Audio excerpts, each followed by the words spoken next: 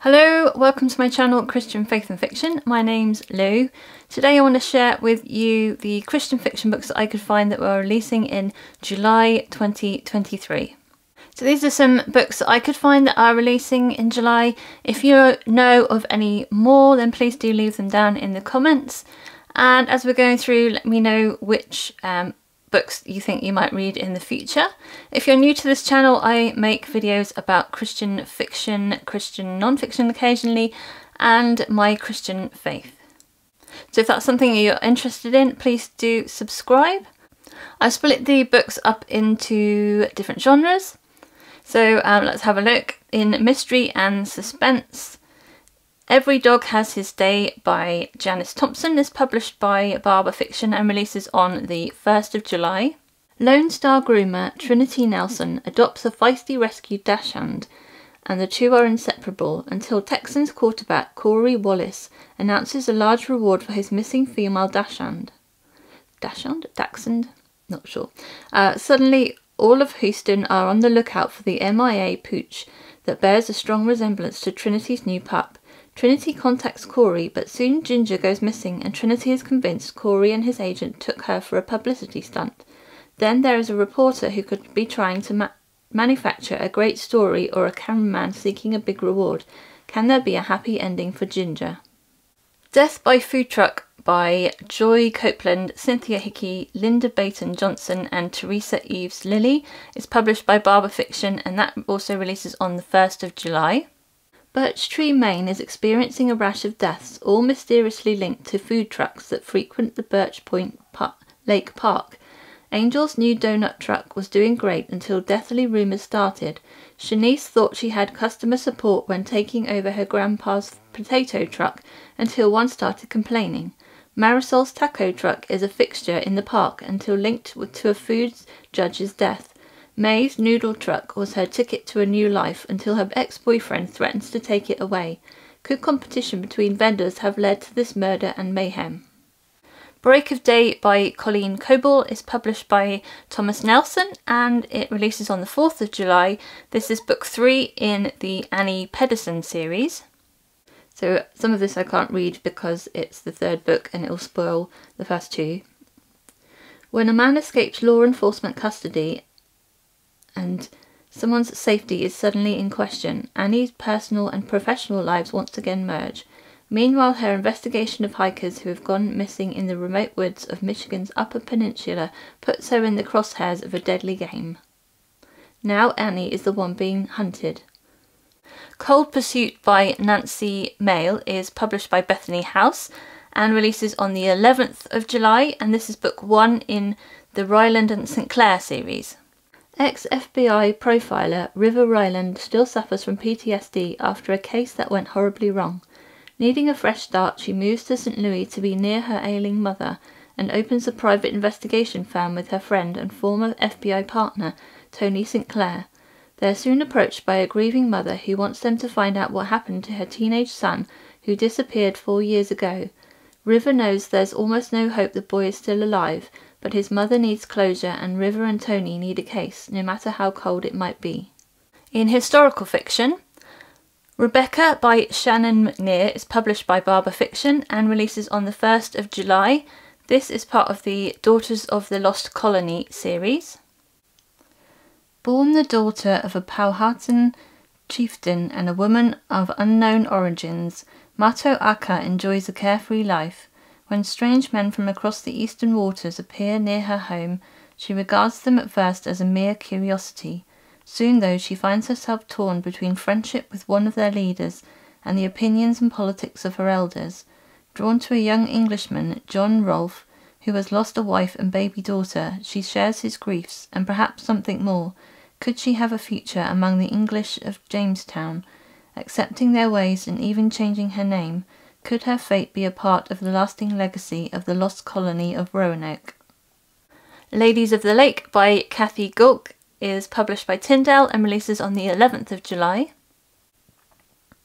When she is forced to leave her beloved Prince Edward Island to attend Lakeside Ladies' Academy after the death of her parents, the last thing Adelaide Rose McNeil expects to find is 3 kindred spirits. The ladies of the lake, as the four girls called themselves, quickly bond like sisters, vowing that wherever life takes them, they will always be there for each other. But that is before love and jealousy come between Adelaide and Dorothy, the closest of the friends, before the dawn of World War I upends their world and casts baseless suspicion on the German-American man they both love. 17 years later, Rosalind Murray receives an unsuspecting telephone call from Dorothy, now headmistress of Lakeside, inviting her to attend the graduation of a new generation of girls, including Rosalind's beloved daughter. With that call, Rosalind is drawn into a past she determined to put behind her. In the Shelter of Hollythorne House by Sarah E. Ladd is published by Thomas Nelson and releases on the 11th of July. It is The Houses of Yorkshire, Book 2. Young widow Charlotte Gray faces an uncertain future until a chance encounter with her first love gives her heart a second chance in this Regency romance set on the Yorkshire moors. England, 1817. Charlotte Gray thought she had seen the last of Anthony Wellborn. Knowing her father would never consent to his only daughter marrying a man he deemed beneath their family station, Charlotte bid her final farewell to Anthony and vowed to never turn back. Instead, she honoured her father's wishes by marrying the wealthy Roland Pryor. Determined to put his love for Charlotte in the past, Anthony Wellborn chose to follow his goals and immerse himself in a life full of meaning, first as a soldier fighting a war overseas, then as a member of William Wolsted's Watchmen, a rugged band of men dispatched to deal with perilous situations. Fearless and persistent, he makes it his life's focus to fight for those who can't fight for themselves.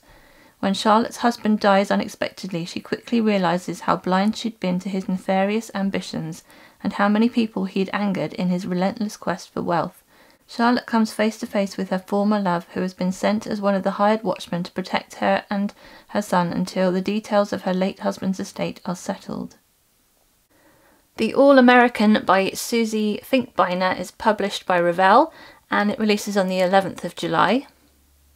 It is 1952, and nearly all the girls 16-year-old Bertha Harding knows dream of getting married, keeping house and raising children in the suburbs of Detroit, Michigan. Bertha dreams of baseball. She reads every story in the sports section. She plays ball with the neighborhood boys. She even writes letters to the pitcher for the Workington Sweet Peas, part of the All-American Girls Professional Baseball League. When Bertha's father is accused of being part of the Communist Party by the House Un-American Activities Committee, life comes crashing down on them. Disgraced and shunned, the Hardings move to a small town to start over, where the only one who knows them is shy Uncle Matthew. But dreams are hard to kill, and when Bertha gets a chance to try out for the Workington Sweet Peas, she packs her bags for an adventure she'll never forget. Finding Us by Tracie Peterson is published by Bethany House and is releases on the 25th of July. This is book 2 in the Pictures of the Heart series. One candid photograph will change the lives of 4 people forever. While taking photographs at an exposition in Seattle in 1909, camera girl Eleanor Bennett snaps an image of a woman in widow's clothes with deep sorrow etched in her expression and a young infant in her arms. Eleanor longs to study botany at the University of Washington and soon becomes fast friends with botanist Bill Reed, but she can't stop thinking about the widow in the photograph. She is stunned to learn Bill recognizes the woman as the sister-in-law he believed lost in a shipwreck. As Eleanor and Bill hunt for Amelia Reed to reunite her with her grief-stricken husband, they must stand together to face the danger that follows and learn to trust that God will direct their paths. In contemporary romance, 2 to Tango by Kathleen Fuller is published by Thomas Nelson and releases on the 11th of July. This is book 4 in the Maple Falls romance series. When career-driven Olivia Farnsworth and Kingston Bedsford refuse to act on their obvious chemistry, the town of Maple Falls schemes to pair the two up and dance their way to another happy ending. Olivia Farnsworth always has a plan and knows just what she likes. She likes her job as head librarian. She likes spending time with her aunt, Bee, and with her close-knit group of friends, and she likes attending the cinema's monthly vintage movie night. What she does not like is stepping outside her comfort zone. But when Kingston Bedford, her best friend's older brother, runs into into her at the movies, that's exactly what she does. In fantasy and sci-fi, Light of Eidon by Karen Hancock is the first book in the Legends of the Guardian King series. It was first published 20 years ago, but it is now being published in hardback and audiobook by Enclave and releases on the 11th of July.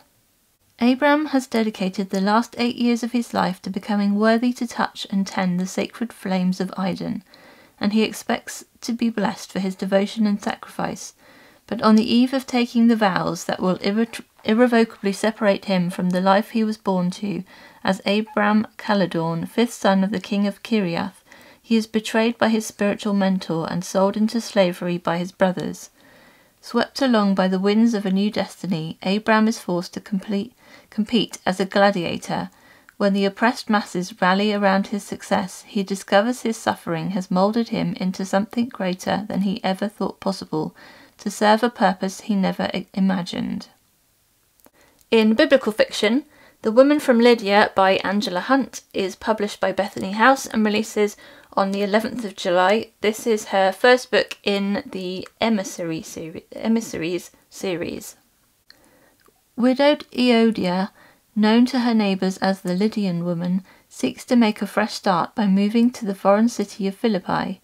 She finds new purpose after meeting Paulus, apostle to the Gentiles, who opens her eyes to helping those in need, particularly women and those who have been enslaved.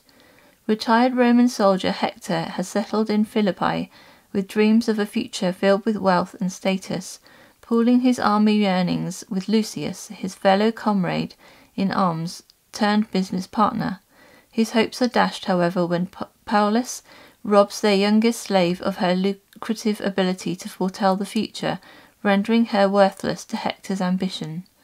When Euodia becomes aware that Sabina is being mistreated, she buys Sabina from Lucius, intending to set the girl free, but when Hector claims the sale is not legitimate, he takes Sabina back and swears he will find someone to restore her valuable gift, even if he must travel to the ends of the earth to do so. Following close behind him, Euodia and her servants set out to rescue Sabina, not for gain, but to rescue and set her free forever. Okay, so those are all the books that I could find so far that are releasing in July. As I said, if you know of any more, let me know in the comments, and also let me know which was your favourite book of those. When I'm trying to find these books, I'm looking on Amazon to see whether they're listed as Christian fiction or not, and I can't tell how much Christian content might be in that book from the descriptions. I haven't read them, so just a disclaimer on that. They are listed as Christian fiction, but I can't tell how much Christian content is in them.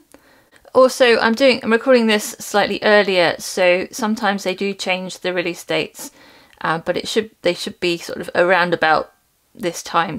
But just go and look them up. I'll leave the list of books that I've mentioned down in the description so that you can look at those for yourselves. So I hope you're having a really great reading week. I hope you're all well, and until next time, God bless. Bye!